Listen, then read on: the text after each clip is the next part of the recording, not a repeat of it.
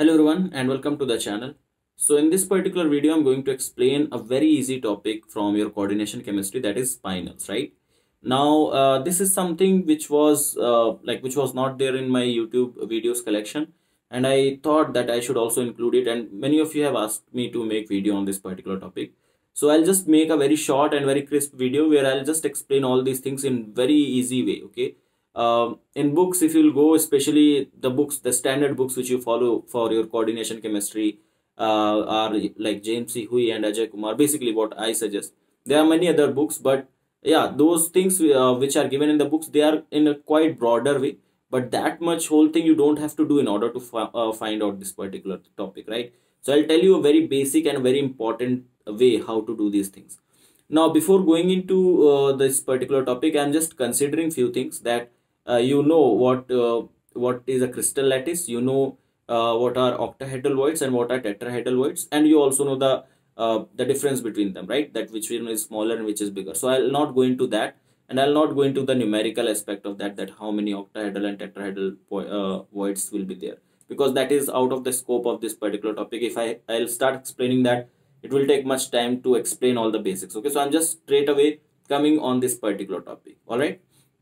So spinels, what are these spinels? These are basically a type of crystal solids which have a general formula of AB2X4, okay, where A is nothing but a divalent cation, B is a trivalent cation, okay, so both of them are cations, and X can be anything like your oxide, it can be sulfide, it can be fluoride, or it can be selenide. So as you all know that a particular crystal lattice, when it is formed, your anions make that particular lattice and cations go in the respective voids, right? They generally occupy the voids. So based upon which void a particular cation or anion is occupying, based upon that we call them as like normal spinel or inverse spinel. Okay, I'll come back to this mixed spinel later, but yeah, normal and inverse is much important to understand. So what happens that if your A plus or your dye positive cation, if it goes to like if A to this dye positive cation, if it goes to your tetrahedral voids, and your B plus 3 it goes to your octahedral void, in that case the spinel which will be formed is called as your normal spinel. Okay, so your normal spinel is nothing but when your dye positive cation go to a tetrahedral void and tri-positive cation goes to your octahedral void. In that case, we call it as normal spinel. Now, what is your inverse spinel? So in the inverse spinel, ideally it should be different. Like it should be a totally opposite, right? That means B plus 3 should go to tetrahedral and A plus 2 go to octahedral. But it's quite similar, but not exactly that. So what happens that your A plus 2 or a dye positive cation, this particular thing, it goes into your octahedral void, but your B plus 3, that means your tri-positive cation, it goes into both the things. That means half of your tetrahedral voids and half of your octahedral void. So it like since you have 2 moles of B, so half of that mole go to the tetrahedral void and half of that goes to the octahedral void. So that's what is the composition of a or inverse spinel. So that's how your inverse spinel is formed. So that's the basic explanation and the basic definition of these two things is. Okay, now how to identify them? Okay, so we generally do this with the help of CFSE. Okay, so CFSE is the best way to identify that what kind of what a given particular spinel will be, like what kind of spinel that will be. So to explain or to understand based upon CFSE, there are just two things which you have to remember. Not exactly two. You just have to remember one thing. And what is that? That thing is that if you, let's say, if the B plus 3, that means the tri-positive cation, if the CFSE of this in octahedral field, if it is greater than your dye-positive cation, CFSE of dye-positive cation in your octahedral field, in that case the formed spinel over here will be called as the normal spinel. Okay, so what is the condition for normal spinel? The condition is that you just have to calculate crystal field stabilization energy in the octahedral field for both, for dye positive cation and for tri positive cation, for both. and then you have to see if the tri-positive cation has higher CFSE and di-positive cation has lower CFSE. In that case, it is a normal spinel. Now, if the reverse of that happens, in that case, it will be inverse spinel. That means if your di-positive cation, if the CFSE of that in your octahedral field, if that is greater than your like the CFSE of your tri-positive cation in the octahedral field, that is what we call it as inverse spinel. Okay, so that is called as inverse spinel. So it's very simple. Okay, you just have to memorize these two things, or not even memorize. When you will start doing questions now, you will get to know all these things. So just two things. You just have to, in fact, not two. You just have to remember one of the point and the other is the reverse of that. Okay, so just remember that if your CFSE of tri-positive cation is more in the octahedral void, in that case it is a normal spinel. That's all. Okay, that's all you have to do. Now there are certain points which, if you will remember, that is going to help you to solve a question very easily. Okay, just without doing anything. Just by looking at a particular question, you can easily do that. So let's take some examples to understand, and later on we'll take some questions which have been asked in your exams, right? So let's take some examples. In that particular example, let's start with a spinal. Let's say we have FE 304. Okay, so let's say we have FE 304. Now it does not looks like a particular spinal formula, right, which I gave you, like AB204. So it does not looks like that, but yeah, you can convert that in this form. You can write it in this form, FE and FE204. Now it looks like that, right?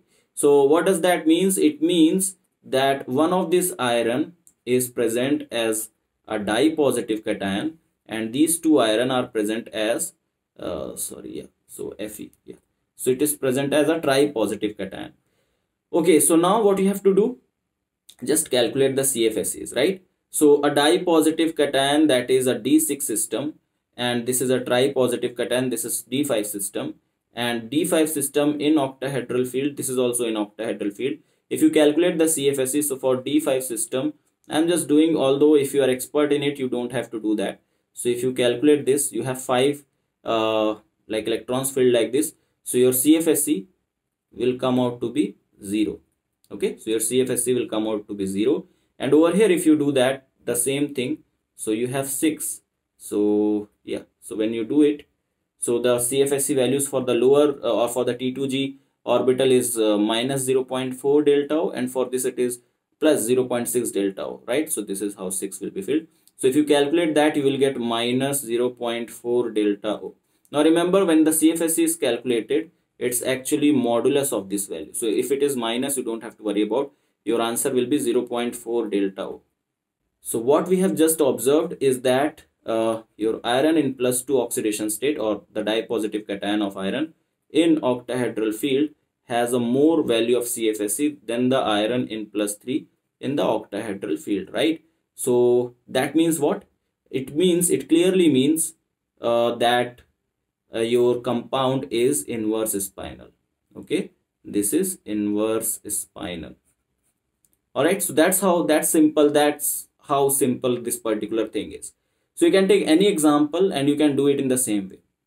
Now, in every time, either if you want, you can just calculate the CFSE and then do, or I'll just give you some points, and with those particular points, you can easily find out given complex whether it will be whether that particular thing will be inverse or normal spinal. Okay, all right, so there are just these 4 points which I have concluded based upon different examples which we have done. Okay, so based upon that, you can see that how you can easily find out that a particular complex will be what kind of spinal. Okay, so you just have to look upon these points, and these are self-explanatory, so I'll just read them up. So the first point says that if both, that is di-positive cation and the tri-positive cation, if both of them are non-transition metals, okay, if both of them are non-transition metal, in that case you will have a normal spinel. Remember that.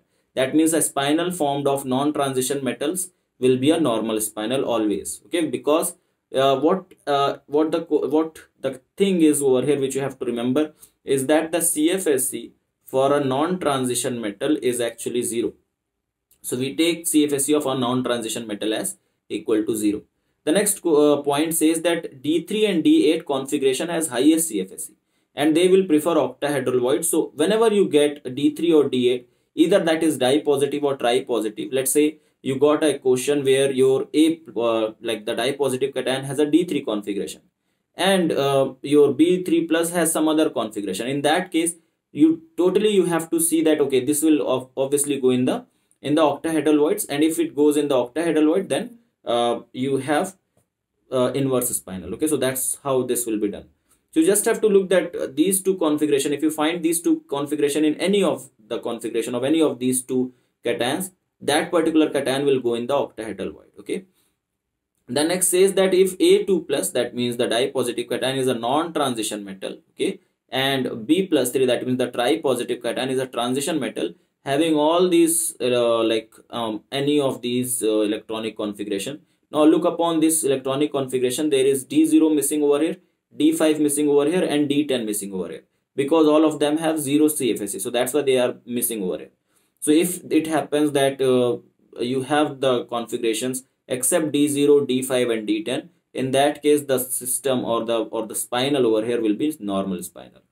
The last point says that if your di-positive cation is a transition metal with these electronic configurations, that means except D0, D5 and D10, and your tri-positive cation is also your transition metal having D0, D5 or D10 configuration, in that case this will be inverse spinal. That's what we saw in the case of your Fe3O4, right? Over there, one of the iron which was Fe plus 2, that was di-positive cation, and that was having a D6 configuration, and the tri-positive cation, or that means Fe plus 3, was having D5 configuration, so we got inverse, right? So in that way you can solve any question based upon your spinals, and that is very easy. Okay, this type of questions, now to solve these kind of questions will be very easy for you guys. So let's take up some of the examples and let's see how to do them. Alright, so let's take some of the examples over here. I have taken 3 examples. Let's try to discuss them. So if you look upon the first question over here it is MgAl2O4. That means the di-positive cation is magnesium in +2 oxidation state, and the tri-positive cation is aluminum in +3 oxidation state. Now both of these cations, if you look upon, both of them are non-transition metals, right? And what I told you that if both A and B, both of them are if both of them are non-transition metal, in that case the spinal becomes what? It becomes normal spinal. So this will be a normal spinal, as simple as that. You don't have to do anything, because CFSE will be 0, and when the CFSEs are 0, in that case we consider it to be a normal spinal. If you go to the next question over here, now in this particular one, when you will do it, so you have iron in +2 oxidation state and you have chromium in +3 oxidation state, right? So this is a D6 configuration and this will have a D3 configuration, right? Yeah, so it will have a D3 configuration. Now that means when you calculate CFSE, I told you that the CFSE values is highest for D3 and D8, D3 and D8, right? For both of them. That means you don't have to worry about anything. You just have to look upon this, that this D3 will have highest CFSE in the octahedral field. So that means your CFSE of your chromium +3 will be greater than the CFSE of your iron +2. In which fields I am talking about? I am talking about in the octahedral field. So that means when the tri-positive cation goes in the octahedral field, so that kind of spinals are called as your normal spinals, right? So this will be your, this is again going to be a normal spinal. Now let's talk about this particular example. It's a different example now. Why? Because if you look upon this, here you have zinc in +2 oxidation state and iron in +3 oxidation state. This is this will have a D10 configuration and this will have a D5 configuration. So for both of them, if you calculate CFSE, so CFSE is coming out to be 0 for both of these both these conditions. So the deciding factor over here will be the size. Okay, so when you go from left to right in a period, the size decreases, and in that case your zinc becomes much smaller in size than iron, right?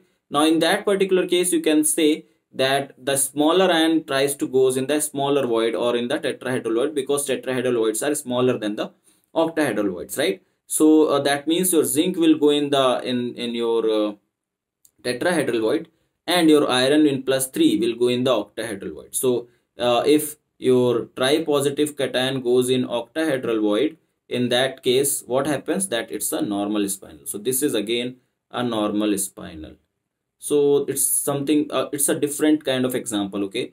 And after this particular example, it's very much important to understand about the mixed spinels. So let's talk about mixed spinels now. Now this particular thing, that is mixed spinel, it comes into play if your CFSE of both your di positive and tri positive becomes equal, okay. That's what we saw in the last case, that is where zinc and iron were there, right? But because of the very much size difference, we have considered that to be normal. That is only exceptional case, okay. Apart from that, if you look upon any of your question, like let's take example, let's take MnFe2O4, okay. So if I give this as, if I take this as a spinel over here, so I will see that I have manganese in +2 oxidation state and I have iron in +3 oxidation state. Both of them are D5 in configuration. So CFSE of both of them is 0, right? So CFSE for both of them is 0. Now you cannot compare them based upon CFSE. And the size is also quite similar, okay. So size is also quite comparable. So in that case, we cannot decide that whether it will be normal spinel or inverse spinel. So some of the part remains as a normal spinel and some of them remain as the, in some of the portion of the crystal, it remain as the inverse spinel. So overall, it is called as the mixed spinel, okay. So it's an example of your mixed spinel. There are many other examples which can be taken. For example, I'll give you one more, that is, let's say we have a complex called as MgFe2O4. So over here, if you look, so instead of manganese, now we have magnesium over here, and this is a non-transition metal. So for that also we have CFSE value is equals to 0. For this we have iron in +3. So I have already calculated that CFSE for this remains 0. And since the size is also quite comparable, so that's why this is again an example of your mixed spinel, okay. So this is as simple as that. Just 3 types of spinels: normal, inverse and mixed. What is the formula? I have explained you. How you have to identify that also I explained. Just you have to remember one thing, that you just have to see that which has more CFSE in the octahedral void. If your tri-positive ion has more CFSE in the octahedral void, then normal spinel. If di-positive ion has more CFSE in octahedral void, or in the octahedral field, then that is a inverse spinel, okay. So we have taken examples, we have understood that. I think now we are well enough. We should go for questions which have been asked in the previous years of exam. All right, so we'll take this question from your GATE 2018 exam, okay. And it was very simple question. By far, if you have understood the concept, you would have done this question in just 30 seconds, okay. So what it says, that for an inverse spinel AB2O4, A and B respectively can be, okay. So what should be A and what should be B? So we have AB2O4, right? And we have to find for inverse spinel. So remember what was the condition for inverse spinel? The condition was that your A +2 in your octahedral void, your CFSE, or in the octahedral field, the CFSE should be more than your B +3 in the octahedral, or the CFSE of B +3 in the octahedral, like octahedral field, right? So you just have to see that in which of them your the +2 ion has more CFSE.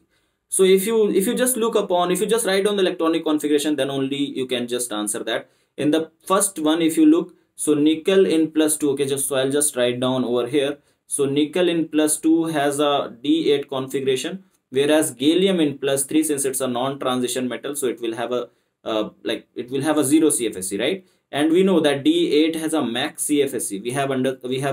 I have just told you in a point that D8 and D3 has max CFSE. So that means over here you can see that the +2 ion has more CFSE than the +3 or the tri-positive cation. So that means this is the most appropriate example where it can be inverse spinel. So that should be the answer. Let's check the other one also, just to make sure that what we have done, is it correct or not. So if you go with that, so for zinc +2, we will have D10 configuration, right? And it has least CFSE. And again, if you have iron in +2, so here we will be having what? Yeah, so see, this is the example which we have done actually. So it is D5, the one which we did, right? Based upon the size and all, we did it as a normal spinel, right? So this will be a normal spinel. So this should not be the correct answer. If we come back to the option number C, we have iron in +2, so it has a D6 configuration, and we have chromium in +3, so it has a D3 configuration. Now D3 has maximum CFSE, right? So that means the tri-positive cation will go in the CFSE, right? So that means this is an appropriate condition for the normal spinel, not for the inverse spinel. So that means what? The tri-positive cation has maximum CFSE, right? Because D3 and D8 gives you maximum CFSE. So D3 giving maximum CFSE. So that means the tri-positive cation in the octahedral field should be more than the di-positive cation. So obviously the inverse of what we need, right? So that means this option is also wrong or not needed. If you go with option number D, over here we have manganese in +2 oxidation state, which will give us D5. That means our CFSE over here will be 0, right? So CFSE is coming out to be 0. And if I talk about manganese in +3, so that will be D4, and it will have certain value of CFSE, right? So it will have some, like I'm not going to calculate, but it will have some value. So that means the tri-positive cation will have higher value than 0, right? Obviously, it will have a value higher than 0. So that means the tri-positive cation will go in the octahedral void and di-positive cation will be smaller than that, right? So this is the condition where the CFSE of your Mn+3 is going to be more than Mn+2. So this is the condition for a normal spinel. So that's how option number D can also be cancelled out. So see how simple is it?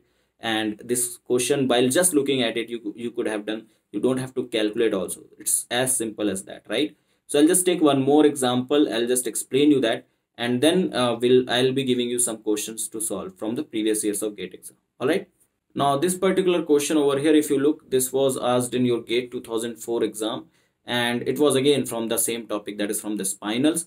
And what it says is the spinal is given to you, that is COFE2O4, and you have Fe2O4 respectively are. Okay, so what are these spinels actually? So let's write it down. So we have COFE2O4. In this case, we have cobalt in +2 oxidation state, and we have iron in +3 oxidation state, right? So cobalt in +2 oxidation state, that means this has a D7 configuration, and Fe+3, actually this will be D5 in configuration. So the CFSE, directly you can do CFSE value for this will be 0, and this value will not be equal to 0. It will have some finite value, right? So that means for +2 so that means this cobalt in +2 oxidation state, it has a ability, or it has a property that it will go into the octahedral void because it has certain value which will be not equal to 0, or I should say that actually this will be greater than 0, right? So it will be for D7. You can calculate if you want,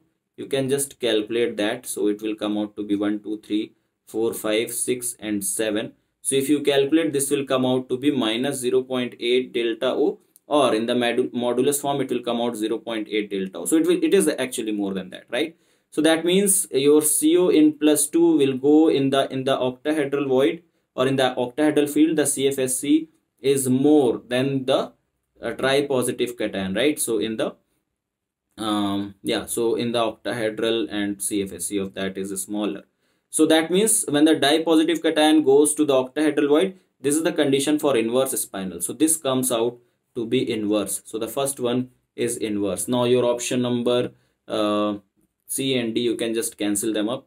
Now looking upon the second option, we have already solved this, but yeah, if you want to check it once again, you can do that of your own. So we have iron in +2 oxidation state and iron in +3 oxidation state. This is D5. This is going to give you 0 CFSE. This is D6, and this is going to give us 0.4 delta O. So obviously this is more than this. So again, the same condition, okay? And we have done this question in the previous example. So again, coming to this particular thing, this is also going to be inverse. So what will be the answer? Answer will be inverse and inverse. So both of these complexes, or both of these spinels, will be inverse spinel. So it's as simple as that, and it's very, very simple concept, okay? So I hope you have understood the concept well, and I hope now you'll be able to solve questions based upon this thing. So I'll be giving you 2 questions at now, and I just hope that you guys will be able to solve that, and you will be answering me for those questions in the comment section below. Okay, so let me just give up those questions. All right, so these are the 2 questions which you guys have to solve, and both of them were asked in your GATE exam. One was asked in GATE 2008 exam, and the other one was in GATE 2014 exam. I will mark it as question number 1, and this is as the question number 2.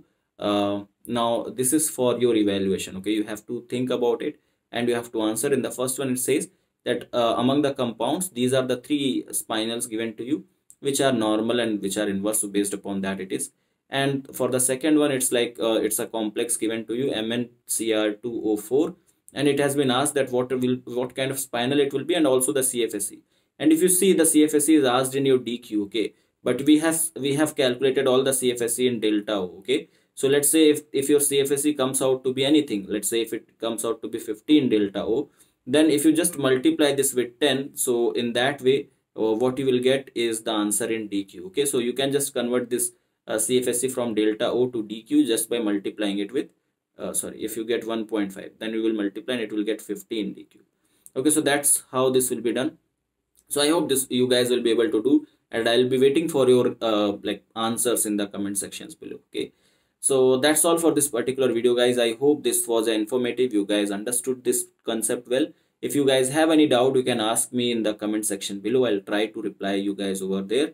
And that's all. Thank you so much for watching the video. And if you are new to this channel, do subscribe to the channel. And if you like this particular video, do give it a like, right? And that's all. Thank you so much for watching. Have a great day. Bye bye.